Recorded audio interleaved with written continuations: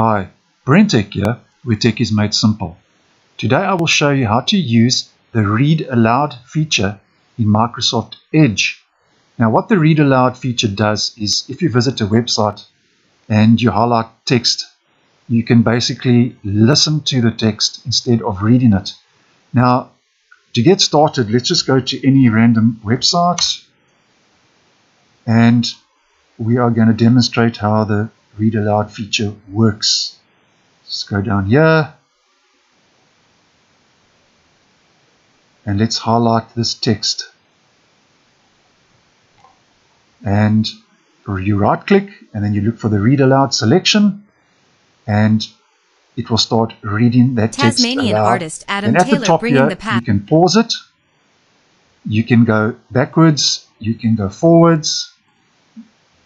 So if you go forwards now, Posted it will yesterday read at the whole web 10:58 page. p.m. Otherwise, if Updated you don't yesterday skip forward, at it will just read the 11:49 text you p.m. have selected.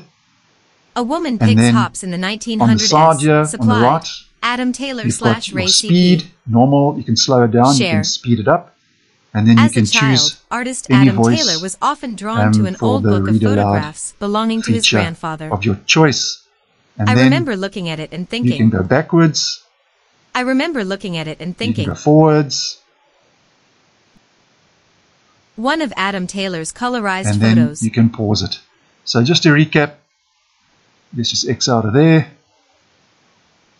highlight any text, right click, Read Aloud selection, As a child, and you artist can Adam Taylor. pause, backwards, forwards, and your voice options. So that is how you use the Read Aloud feature in Microsoft Edge. I hope you found this video useful. Once again, thanks for watching, and I will see you in the next one.